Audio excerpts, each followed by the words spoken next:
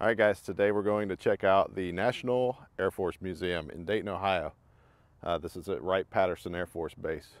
So if you want to see what they got in here, stick around. Starting off, they've got a replica of the Wright brothers' first aircraft.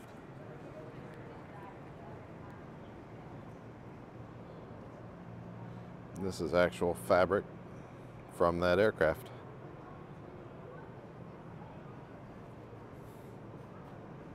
I've seen a smaller piece of fabric at the Smithsonian, but that's a pretty large section there. Here they've got a display talking about all the early years and the tragedy. First airplane accident, first airplane fatality.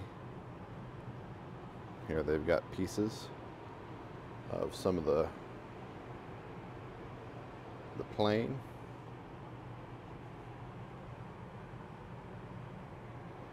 And here they've got wing ribs.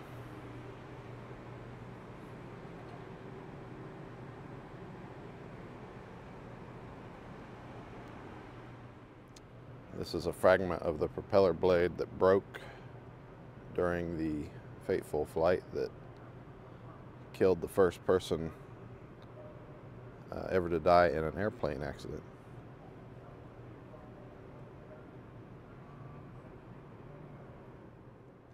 This hangar is absolutely huge. Got all kinds of aircraft hanging. Pretty interesting. This is a cross that was fashioned by the Germans and put at the grave of Roosevelt's youngest son when he was shot down in 1918 behind German lines.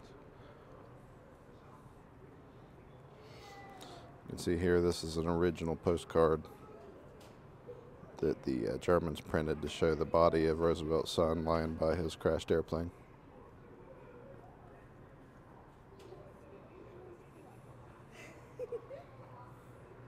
Pretty wild. There's some really interesting old planes.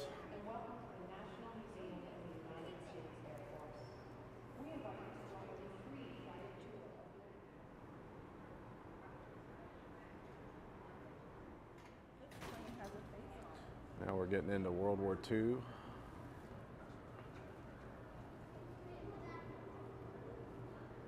Bomb bay doors.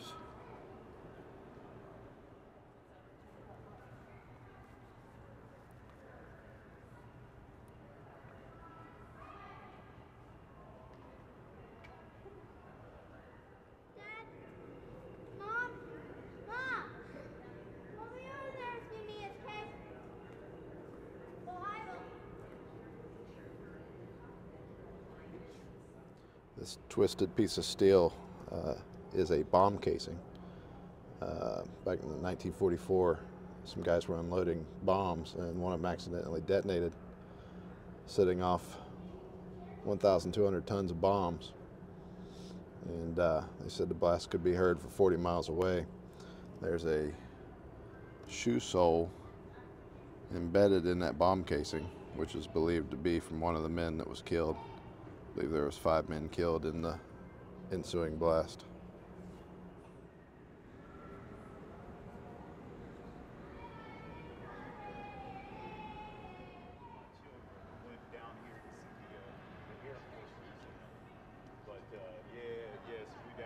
Dayton, Ohio right now. This is the F-22 Raptor. This is the current brand of fighter jet. And when I was in the Air Force, we used to have F-15s. F-15 has never been shot down in combat. But I was at a training base down in Florida called Tyndall Air Force Base, and they trained pilots how to fly the F-15s. Well, when they first came up with this new F-22 Raptor, they got one of them and brought it to the base, and they decided to test it out, so they put it up against 5 F-15s, and they gave each F-15 5 lives apiece and sent them out over the Gulf of Mexico. And they sent this jet, F-22 Raptor, out after those F-15s. Now, this is a stealth plane, and this thing went out and killed every single one of those F-15s all 5 times, and they never saw it once. Not on radar, not visually. I take that back. They did see it one time. The guy spotted it with his eyes and locked onto it and fired a missile. But when they went back and reviewed the data, they found out that the F-22 Raptor had shot him down and killed him long before he ever saw it. Now, I was an ammo guy, so I messed with things like missiles. This right here is an AIM-9. They call it the Sidewinder. And this is one of the missiles I messed with quite often. Yellow band on the missile means high explosive. And a blue band would be inert, meaning it has no explosives. These heads are argon cooled. You can see a little compartment right there. That compartment would house an argon ball, like container, that would go up in there, and it super cools the head, and that way it can track heat signatures much better. It also, as it gets closer and closer to the jet, if the jet starts to pull away from the missile will go ahead and detonate to hopefully do some damage before the jet gets away from it. Pretty interesting plane. This jet here is also a stealth aircraft. And you can pause if you want to read it, but I'm sure you can imagine if you were out and about seeing this thing flying in the air, you'd probably think there was a UFO. Definitely looks sci-fi. Here's another angle of that aircraft. Just below it is the F-22. Doing a virtual reality for the kids. Space.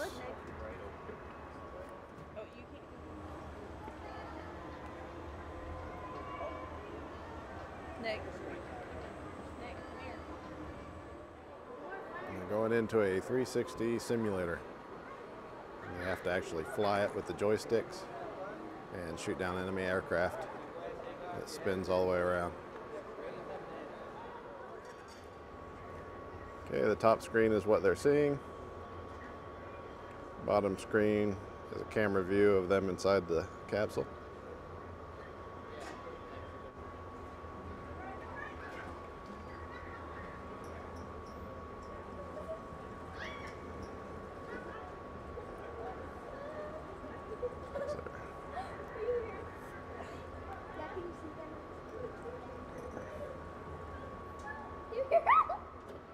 Have a good day, okay? Oh, that was fun. I want to do that again. That was, I have no regrets.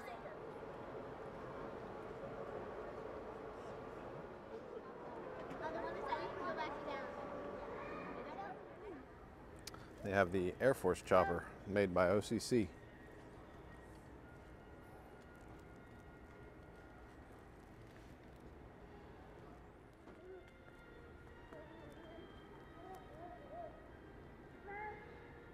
So when I was in the Air Force, this was one of the bombs that we messed with a lot.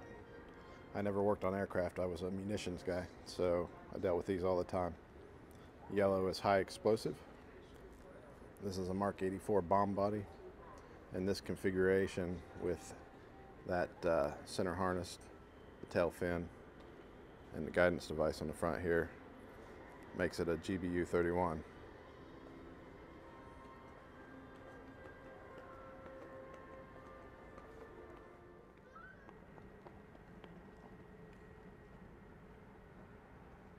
Look at this breakdown of this plane. Like every space has something that does something.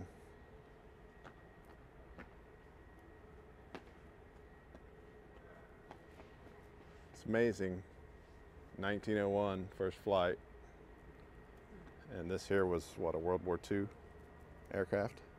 By the 60s, 50s and 60s. Things had progressed to an unbelievable point. We was walking on the moon.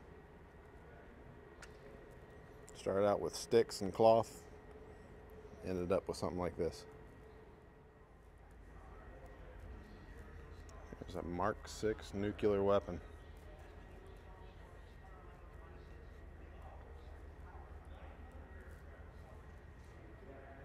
That's a big boy.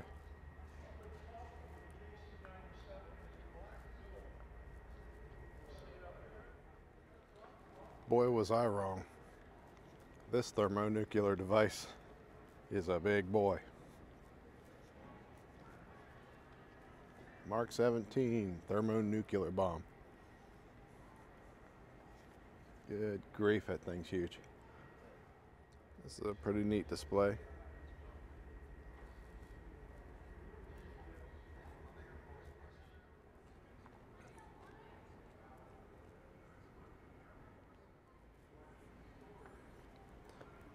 This is a piece of the Berlin Wall. When I was in the Air Force, these were the fighter jets that were before the F-15s, which are the ones I was familiar with. They used these as target practice. Since they were out of date and they didn't use them anymore, they would hook these up to remote control, fly them out over the Gulf of Mexico, and pilots that were learning to fly the F-15 would be sent out to dogfight and destroy the aircraft. They had a plethora of these that they couldn't do anything else with, so why not use them as target practice? This is an F-15. This is what I worked with when I was in the Air Force. After they retired these, the F-22 became the predominant fighter jet in the Air Force now. But this is what I worked with daily. Now, I never worked on the plane. I was a munitions guy, so I worked with things like this here. This is the gun that's mounted inside the rounds. You can see right there. This drum holds all the rounds. This big thing here is a fuel tank. And the rails up there is where they could mount missiles and whatnots. Up underneath, I don't think you can see from here, but there's compartments where they put chaff and flare, which are countermeasures to shoot off if they're being fired at. I always dealt with that. I was always delivering those and counting the expenditures when they'd come back from training missions. That's the F-15. This is another weapon that I was familiar with.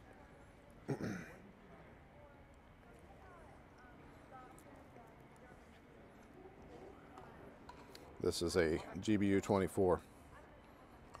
That's the configuration of the bomb. I've got a video somewhere of me testing the head on that thing. They had a whole control unit that you would hook this up to and test it.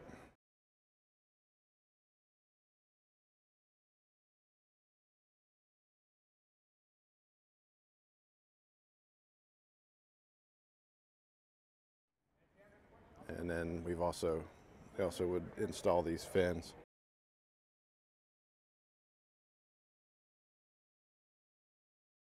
This is a Bluey 109 bomb.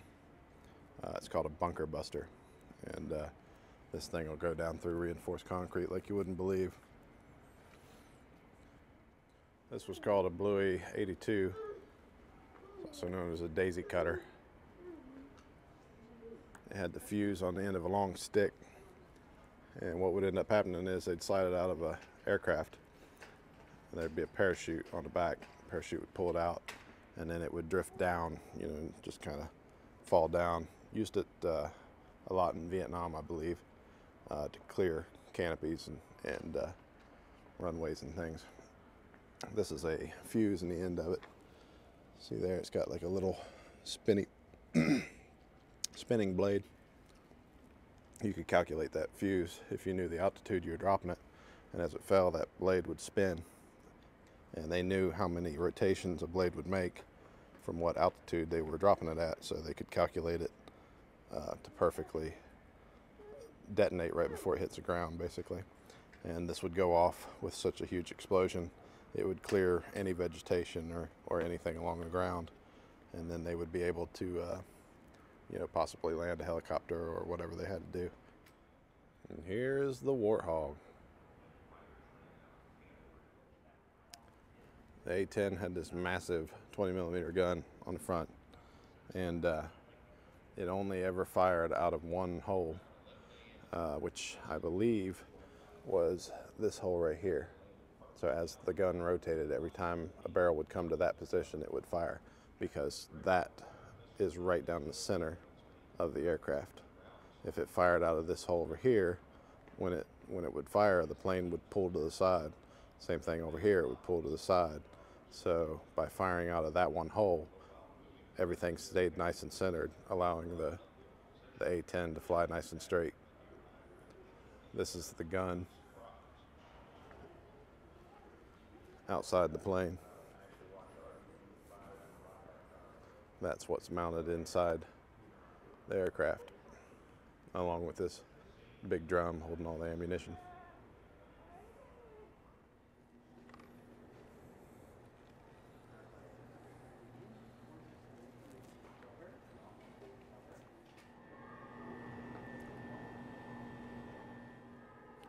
And got a set of magnetic boots.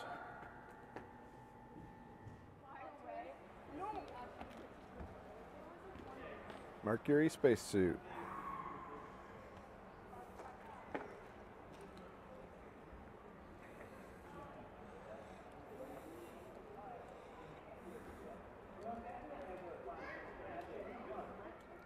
This is the Apollo 15 command module.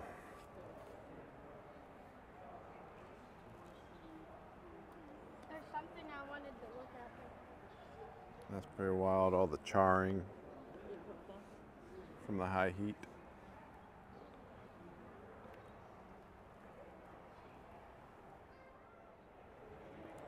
That's a really cool plane. Satellite riding on the tip of a rocket. I heard somewhere here on Wright Patterson that they had a UFO hidden in a hangar. Canada. That's crazy.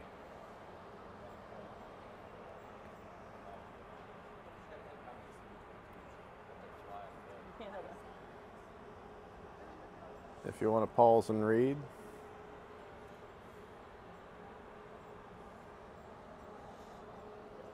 Doesn't look like it got off the ground very far. It said it became too expensive in 1952 and they dropped it. That's pretty wild.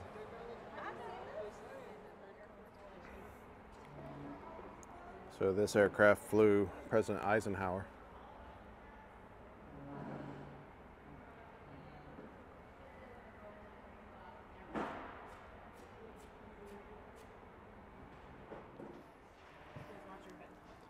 Oh, inside the jet.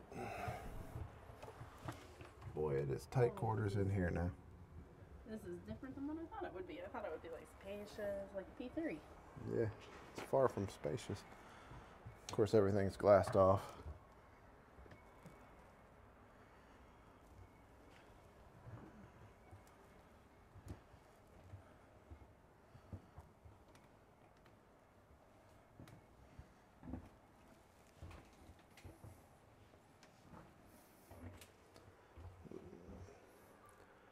A little bit of a kitchen here.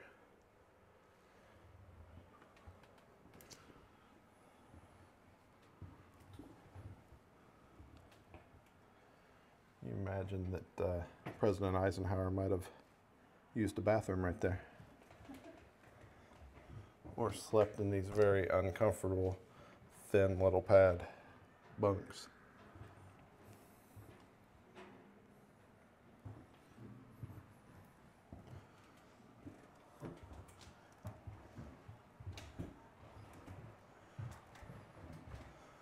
Lots of nice places to sit back here. You can tell each one's getting a little newer.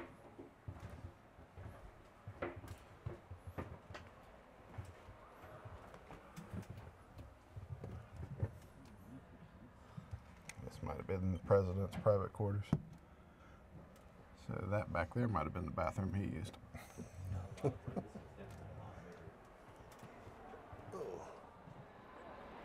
There's the old Air Force One.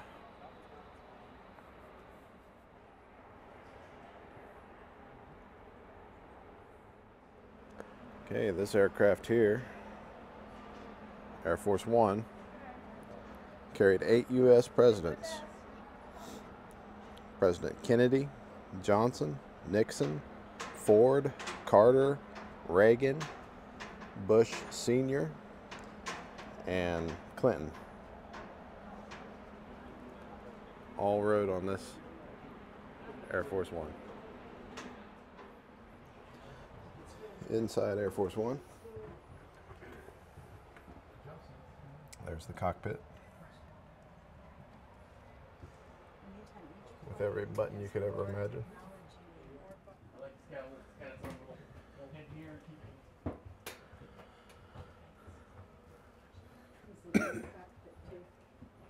Little kitchen area.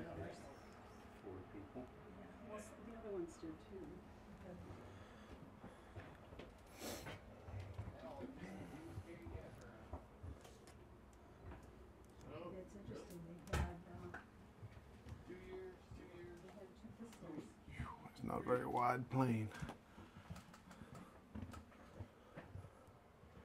You got a bench all the way down through here.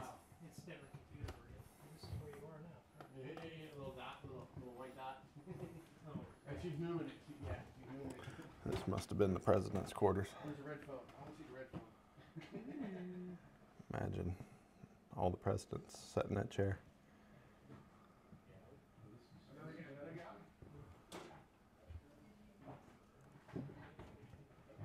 That's pretty wild.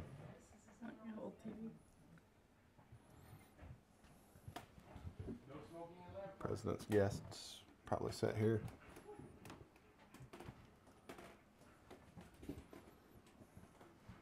A lot of history.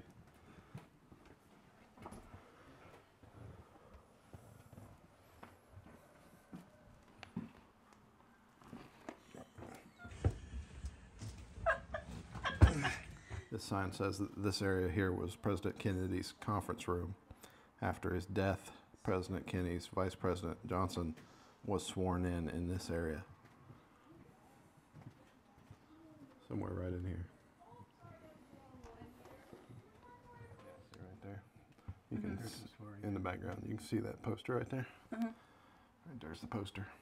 Oh, nice. That's pretty wild. Johnson was sworn in right here. Huh.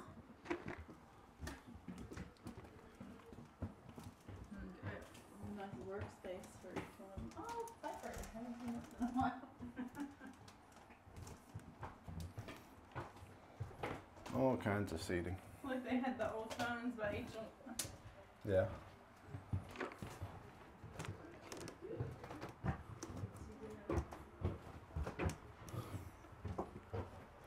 Another kitchen back here in the back. Full on stuff. Laboratory and exit. All right, guys, that's going to do it for the Air Force Museum, Wright Patterson Air Force Base. Lots to see and do here. You got 4 hangars stuffed plumb full of aircraft.